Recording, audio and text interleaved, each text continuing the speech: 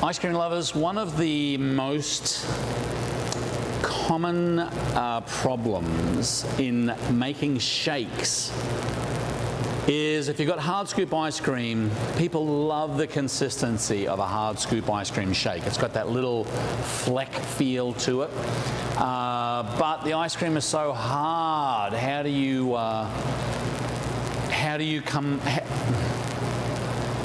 do it? Well, we're going to tell you how to do it. I do want to thank our episode sponsor, which is Green Mountain Flavors. Stan Sitten, you know, he's a humble man, but he's got a lot of knowledge about the ice cream business, particularly with flavors. All natural flavors, all natural colors, they're all extracts, they're all easy to use. Talk to Stan. Laura's up there as well. She's wonderful. Stan's your man. greenmountainflavors.com, the link is down here. When you talk to Stan, tell him that I sent you. Okay, let's talk shakes. Everybody loves shakes. We've got freak shakes, we've got thick shakes, we've got thin shakes, we've got medium shakes. Everybody loves the shakes. Even Elvis loved the shakes.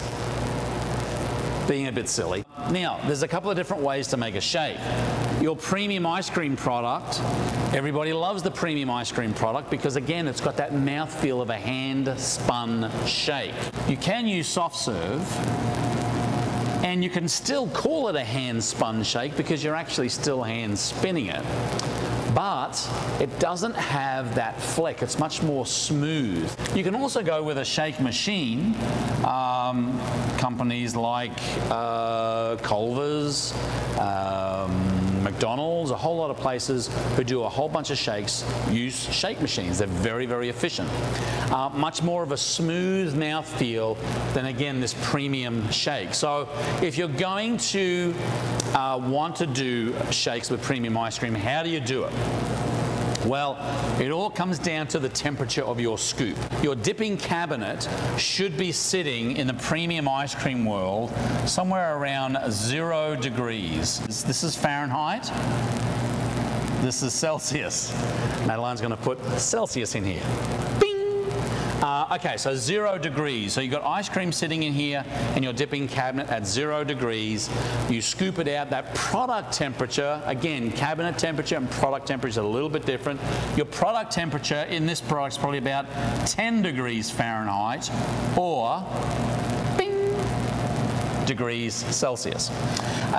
So that's really firm, and you want it firm because it lasts longer in the case.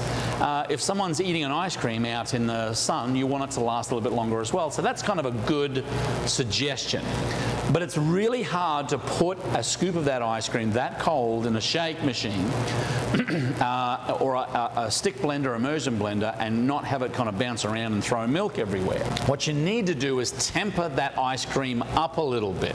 And those that have a big shake program, for those who are really doing a lot of shakes, I spoke to one of our Scoop School graduates just this morning who basically sells their ice cream to a restaurant. All they do is make shakes out of it. This cabinet, if they're just making shakes, probably should be set at about +5 degrees Fahrenheit or degrees Celsius. So that way the ice cream's a little bit more pliable. You're going through it a little bit quicker as well. But the question was, well, what do I need to do in order to have this temper up? This will temper up overnight. So if you're taking one of your buckets here that might be sitting at 10 degrees, and at the end of the shift, and this is what I recommend you do, at the end of the shift, on one of your closing duty checklists should be checking the inventory of, let's call it the shake cabinet.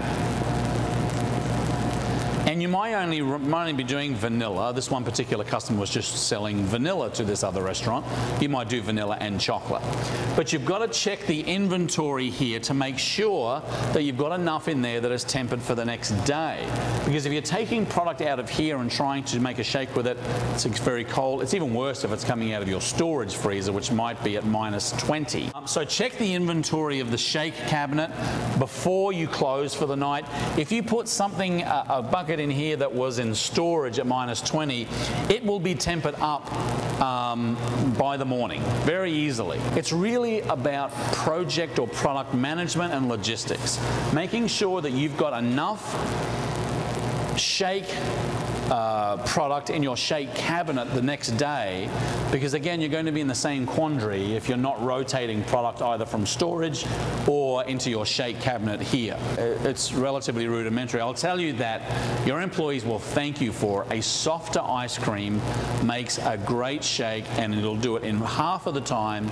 You'll get more speed of service, you'll get more out of your employees, they'll be happier, and it's a great way to boost your shake program, to be able to continue to provide quick shakes, hand spun, a little bit of mouthfeel. It's awesome. I hope that helps. We get a lot of questions about it, actually. Look, I think it will. You just got to do the work. Thank you again to our episode sponsor, Green Mountain Flavors. The link is down below. And if you have a question, quandary, concern, problem, as they say in the Cook Islands, a mana-mana-tar. If you have a mana-mana-tar about the ice cream business, leave a comment down below. And while you're down below here, you might as well over here you can click subscribe. And if you want some more information on Scoop School, it's right here. Keep on scooping. See you on the inside.